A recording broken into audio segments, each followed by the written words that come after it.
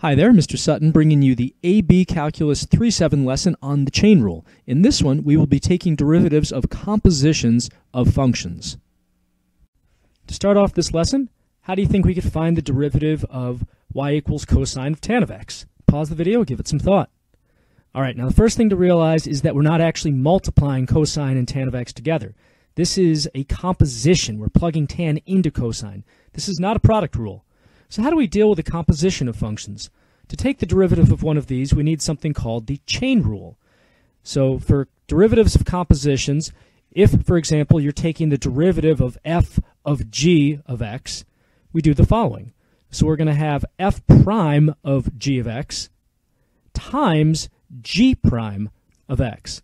So just to write out in English what this means, we're basically taking the derivative of the outer function, and you have the inside function still in there without being changed. So derivative of the outer function, no change on the inside.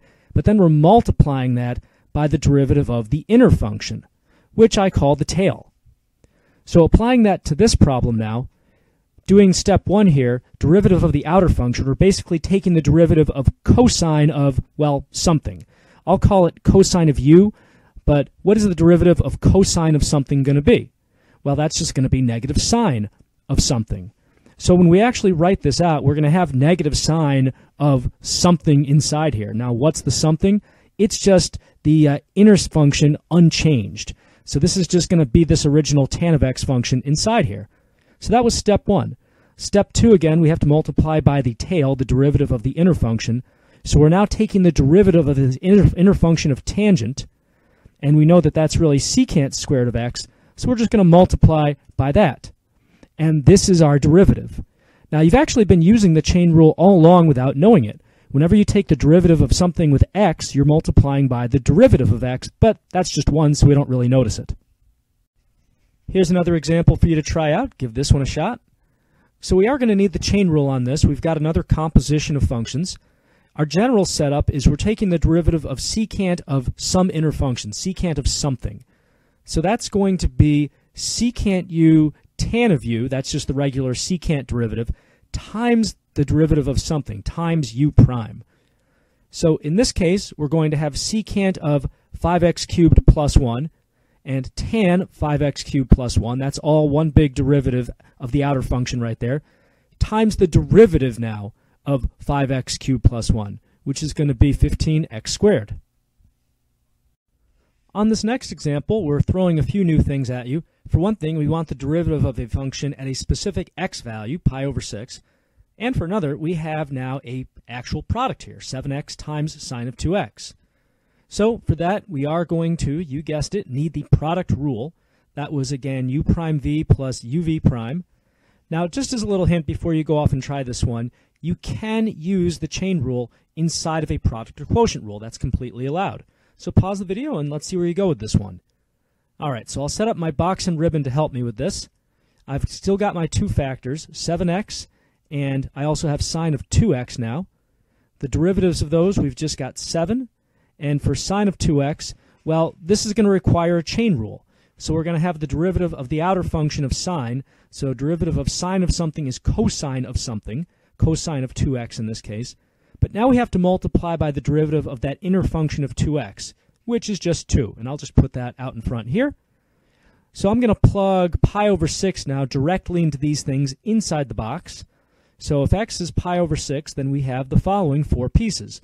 7x is just going to be 7 pi over 6.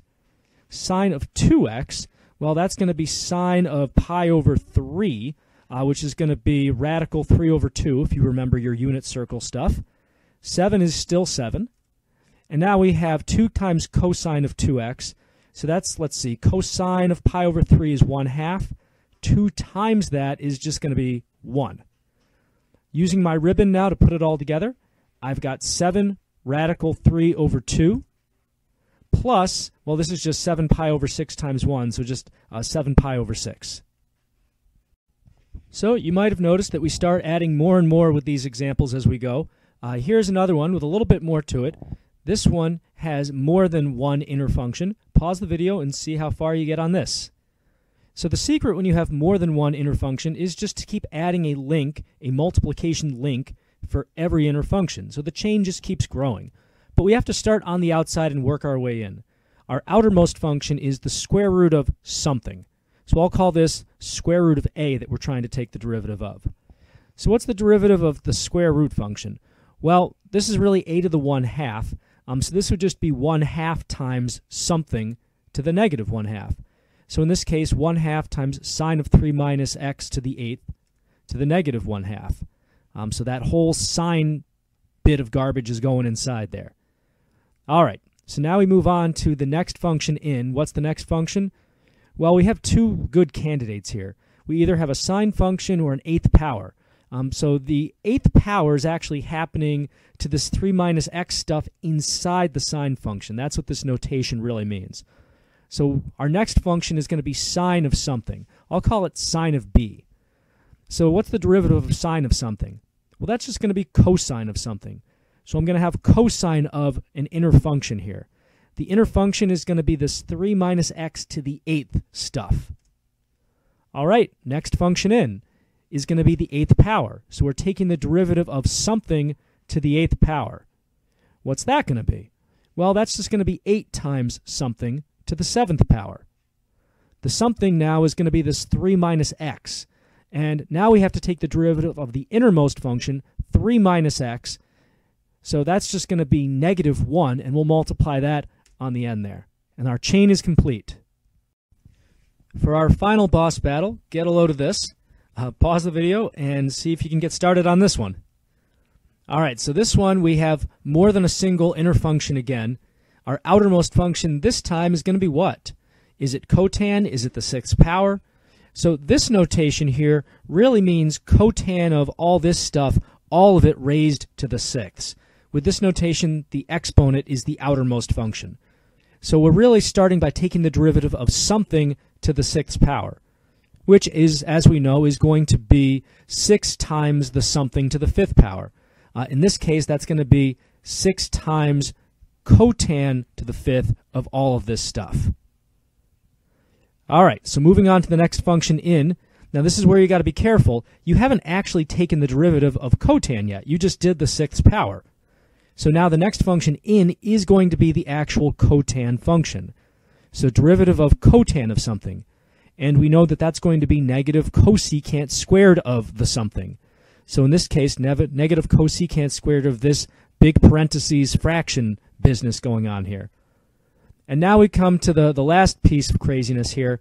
The innermost function, it turns out, is a quotient. So that means we're doing the derivative of something over something, which means we need our quotient rule. So for this, I'm going to set up my box and ribbon. And I've got my numerator now. That's going to be x cubed plus 2.